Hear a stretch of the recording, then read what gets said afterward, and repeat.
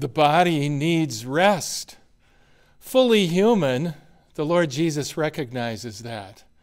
But he also recognizes that the soul needs rest as well. So what our Good Shepherd Jesus does is he provides rest for his people, for his sheep, by teaching them his eternal truth and leading them to the quiet peace that is found in our God. I'm Paul Zell. Along with our pastor in training, Vicar Tommy Welch, I'm pleased to lead you in worship today as we recognize what our shepherd does as he feeds, guides, and leads our souls to eternal life in him. May the Lord bless your worship today as you listen attentively to his holy word. In the name of the Father, and of the Son, and of the Holy Spirit. Amen. Dear friends, let us approach God with a true heart and confess our sins to God our Father, asking him in the name of our Lord Jesus Christ to forgive us. Father in heaven, I confess that I am by nature dead in sin, for faithless worrying and selfish pride, for sins of habit and sins of choice. For the evil I have done and the good I have failed to do, you should cast me away from your presence forever. O Lord, I'm sorry for my sins. Forgive me for Jesus' sake. Christ has died. Christ is risen. Christ will come again. In his great mercy, God made us alive in and with Christ and has restored to us the joy of our salvation. So in the name of the Lord Jesus and by his authority, I say to you what God says. Your sins are forgiven. In the name of the Father and of the Son and of the Holy Spirit. Amen. Let us pray. O God, the strength of all who trust in you, mercifully hear our prayers. Be gracious to us in our weakness, and give us strength to keep your commandments in all we say and do.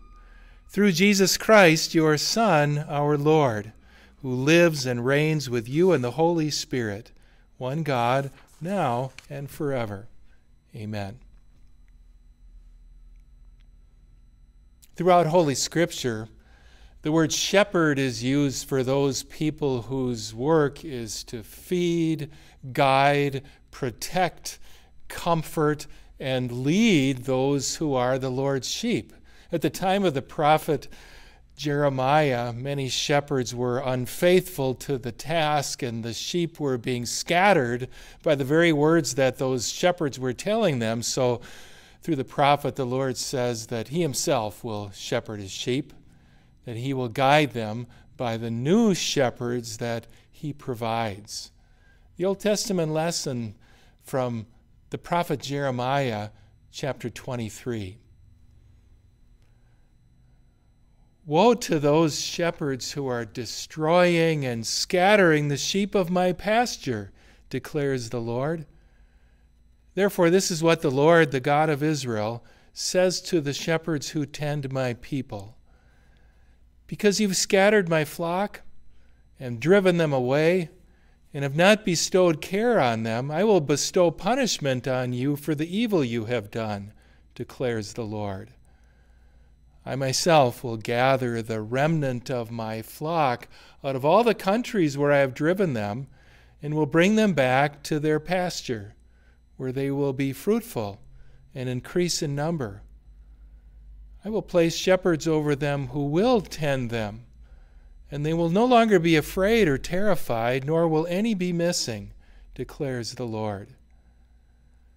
The days are coming, declares the Lord, when I will raise up for David a righteous branch, a king who will reign wisely and do what is just and right in the land. In his days, Judah will be saved, and Israel will live in safety. This is the name by which he will be called, the Lord, our righteous Savior. The word of the Lord.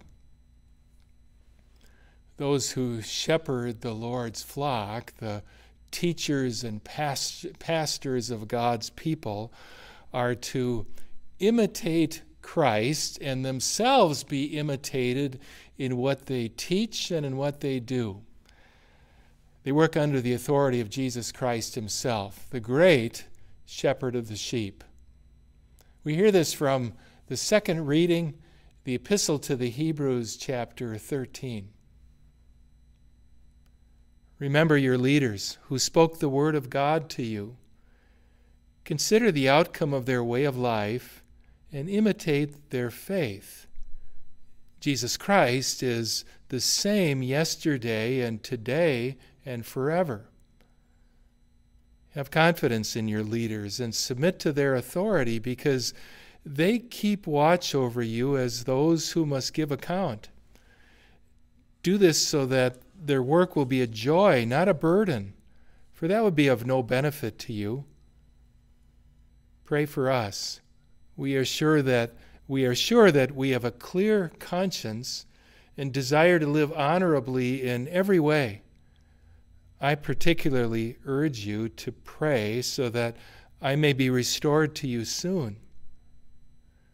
Now, the God of peace, who through the blood of the eternal covenant brought back from the dead our Lord Jesus, that great shepherd of the sheep, equip you with everything good for doing his will. And may he work in us what is pleasing to him through Jesus Christ, to whom be glory forever and ever. Amen. The word of the Lord. The Lord Jesus himself shepherds his sheep by teaching them all that they need and by giving them rest for their souls. The Gospel of the day from St. Mark, chapter 6, the basis also for the sermon today. The apostles gathered around Jesus and reported to him all they had done and taught.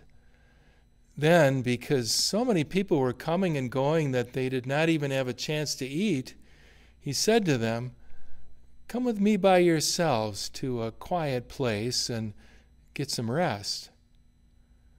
So they went away by themselves in a boat to a solitary place. But many who saw them leaving recognized them and ran on foot from all the towns and got there ahead of them.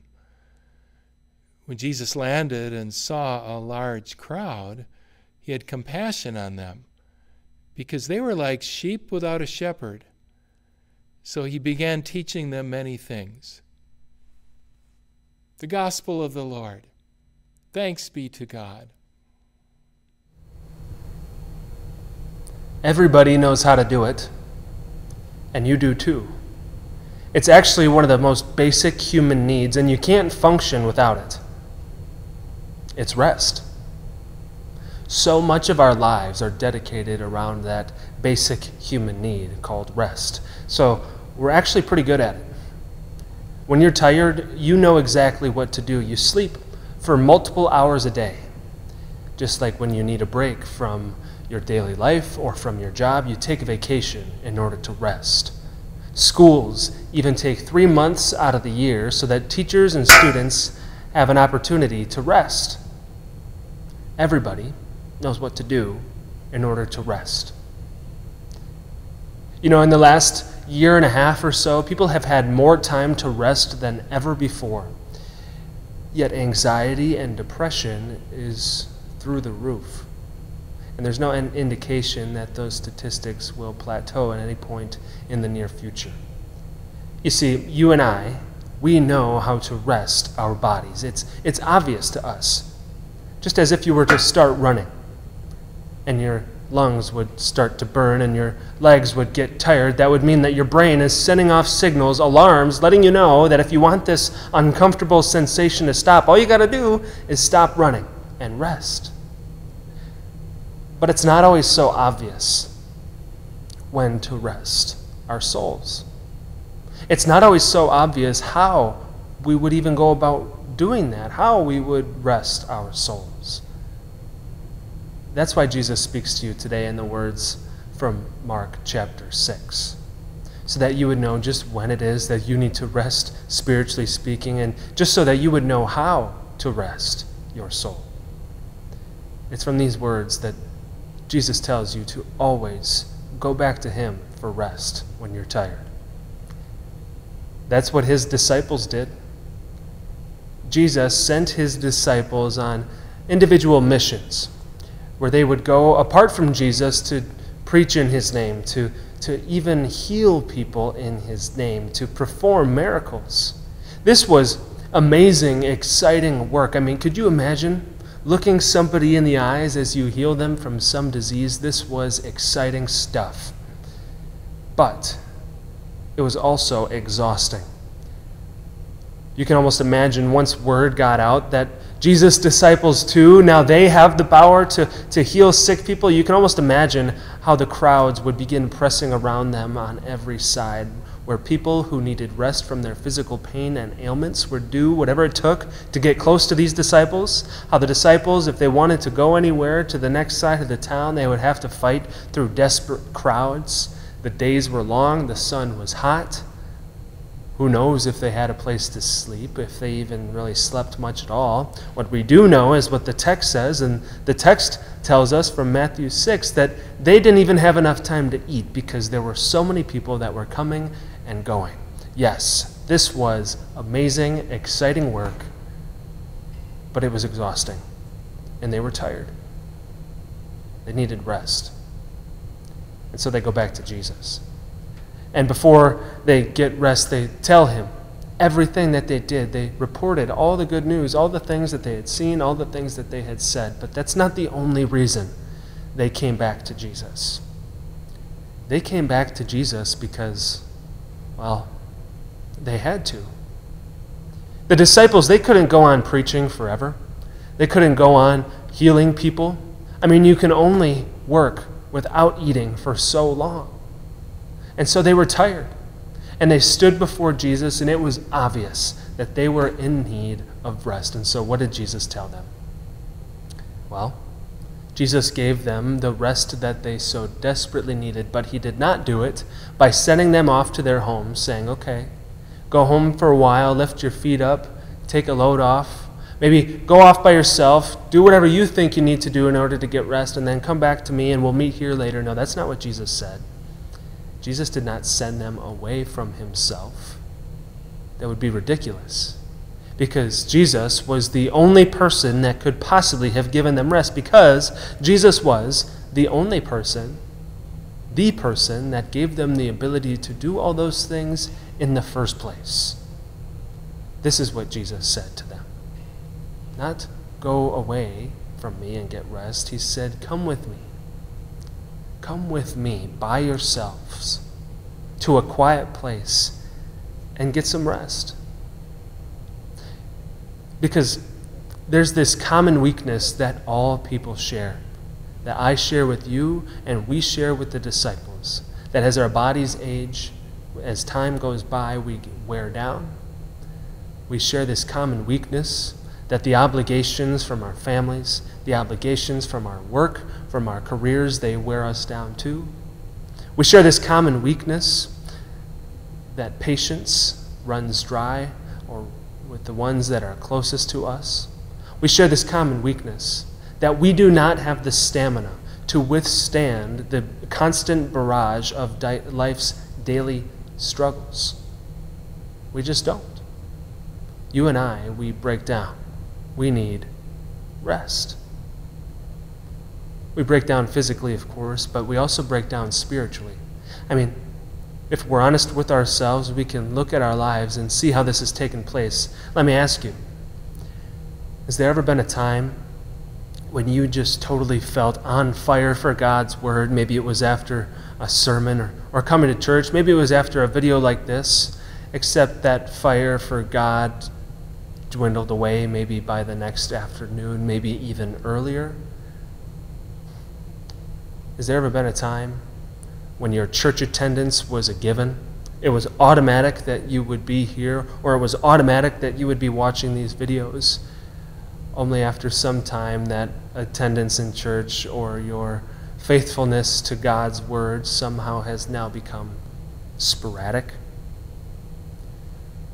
Do you ever start the day with a grateful, content attitude only to watch it devolve into something maybe related to bitterness or impatience with someone or something?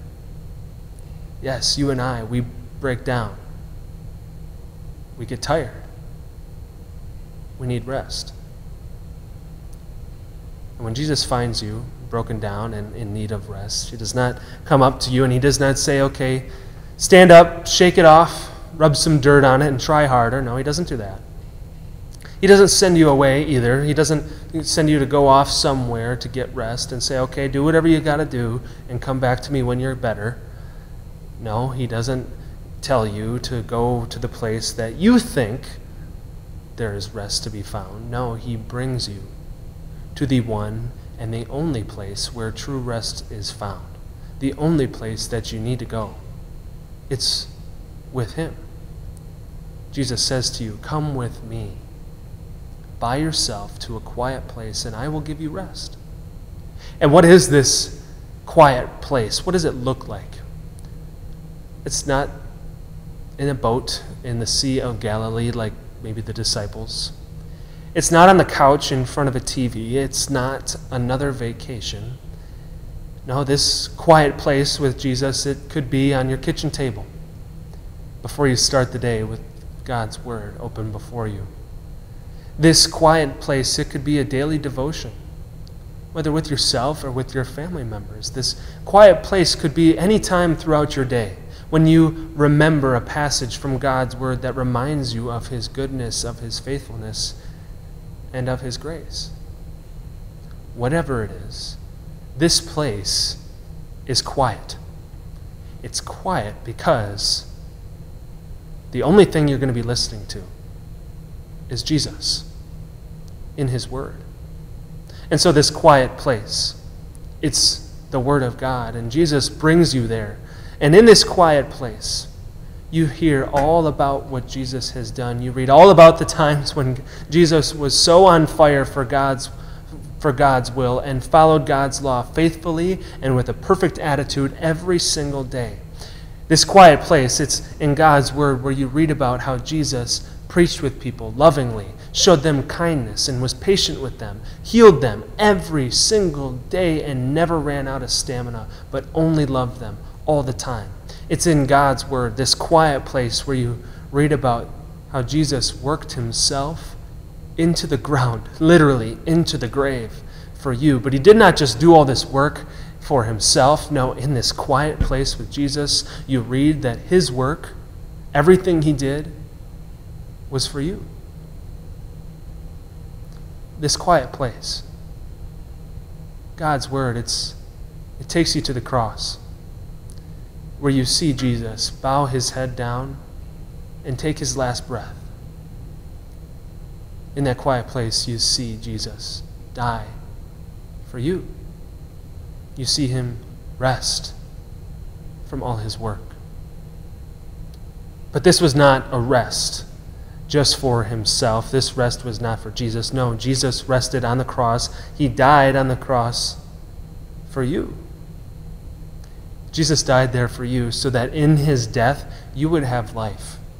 He became weak there so that you would have strength in this life and in the next. On the cross, Jesus bowed his head, took his last breath, and rested for you so that you would have rest, not just for the difficult days of this life, but so that you would have rest forever and ever. You see, this is the rest that Jesus gives you every single day when you meet him in that quiet place, in his word. It's the rest. It's not just for now, but forever. And this is the type of rest that the disciples received from Jesus. They got in the boat. They were on the Sea of Galilee in that quiet place. away from all the people, finally some peace and quiet, finally some food maybe, finally a little bit of rest. Except as they started to get a little bit closer to the other side, they noticed something on the shoreline. It was, people. More people. And as they got even closer and closer, they began to realize just how obnoxiously loud this crowd really was.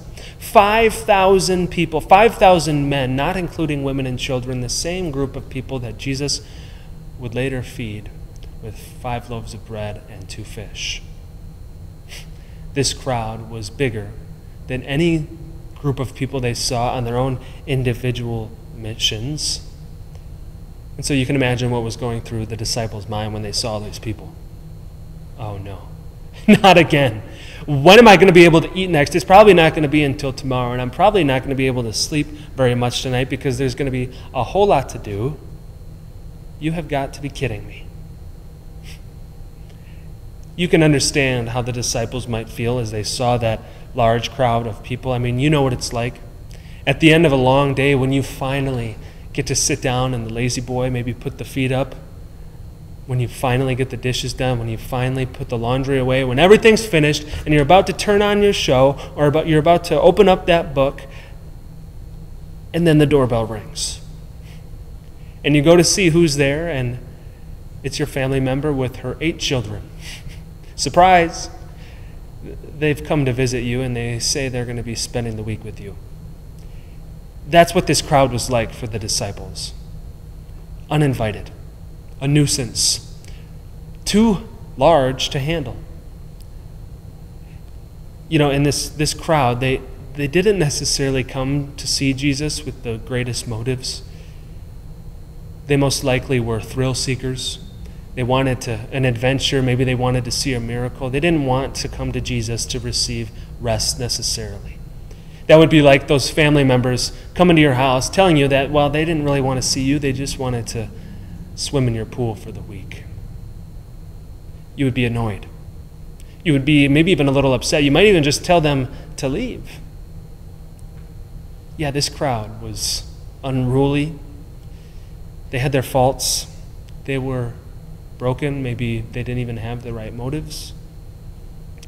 Yet when they came rushing towards Jesus, he did not turn the boat away from them and steer the other way, although he very well could have. He did not shoo them away. No. Jesus saw this crowd, and he gave up his privacy. He gave up his own rest. He gave up his own disciples' rest and his time with them because he had compassion on them. And he began to teach them many things.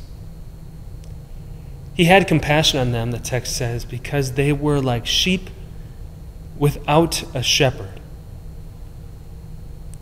The moment that Jesus locked eyes on this crowd, his stomach was in knots to the point of grief because they were like sheep without a shepherd. Sheep without a shepherd are constantly in danger. Sheep without a shepherd don't know where to find food. They can't find water. They wander obliviously into danger. Sheep certainly do not know how to find rest on their own. And so when Jesus saw all these people, he had compassion on them, and he knew that he had to do something, because if he didn't, their souls would be lost forever too. So he had compassion. I had somebody, a father, actually explain to me what that sort of compassion is like. His daughter had been suffering from migraines for quite some time. And on one particular night, in the middle of the night actually, the migraine was so horrendous, it was so unbearable that they had to take her into the emergency room. And when they took her into the emergency room, the doctors did a few tests, and they quickly concluded that the best course of action was to do emergency surgery to remove a tumor the size of a baseball. Nobody knew if she was going to survive the procedure. They didn't know if she was going to be the same after the procedure, and she was only 11 years old. This father told me how that night he prayed for his daughter and didn't sleep at all.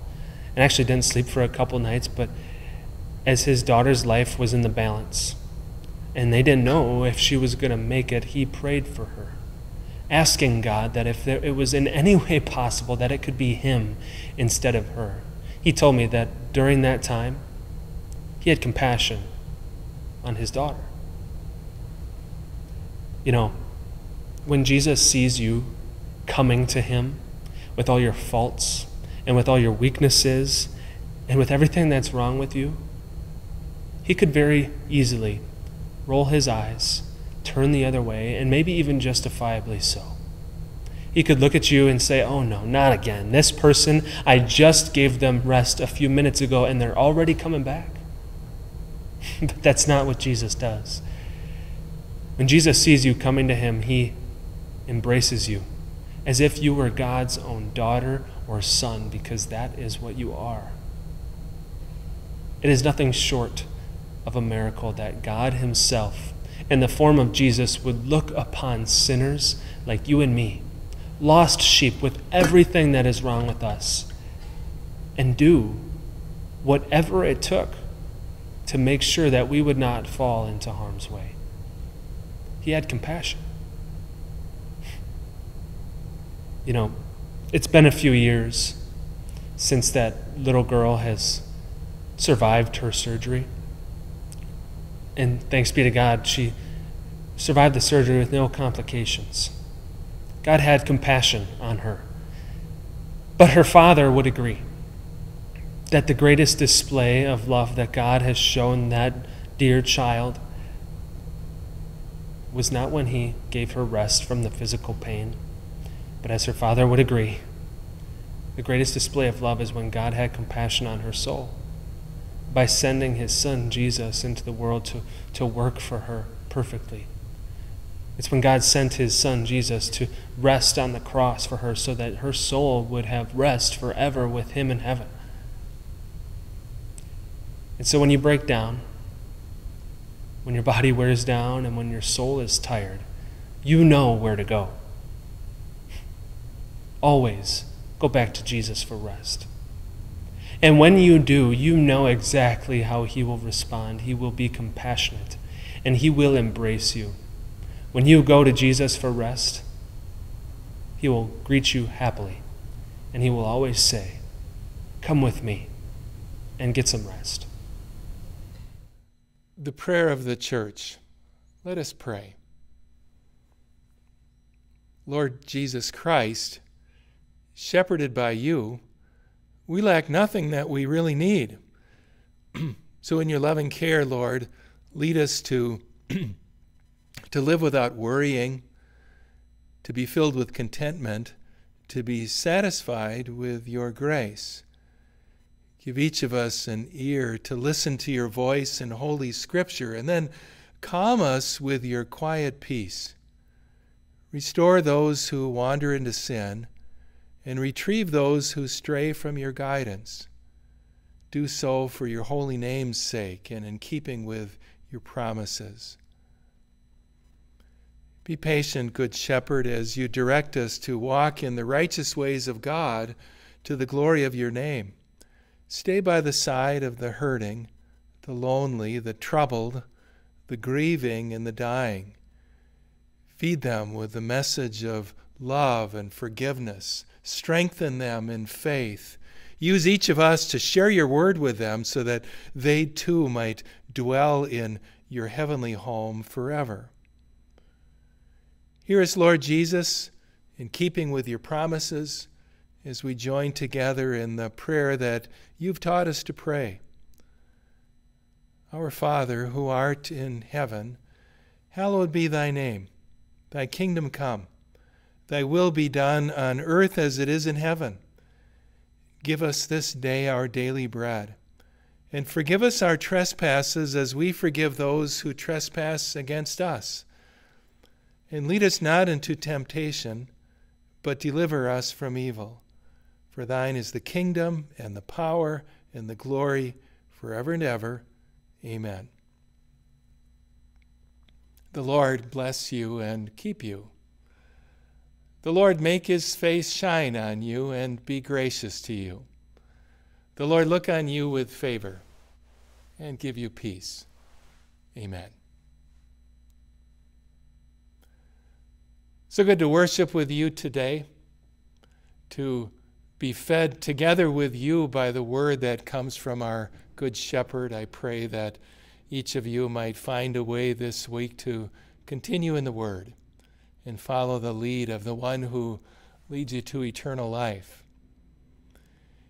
Each week at Living Savior, Monday or Tuesday, we send out what's called the Week of Grace. Invite you to watch for that in your email box, or if you don't receive it, to subscribe to it simply by going to the bottom of the front page of our website. There you'll find information about our ministries, our Bible studies, other events that are going on so that you can stay connected with our work. Thank you also for supporting our ministry with your prayers and with your offerings. If you'd like to give using our online offering method, you can simply go to our website, our church website, lsavior.org. Go to the Giving tab and follow the instructions that are given to you there.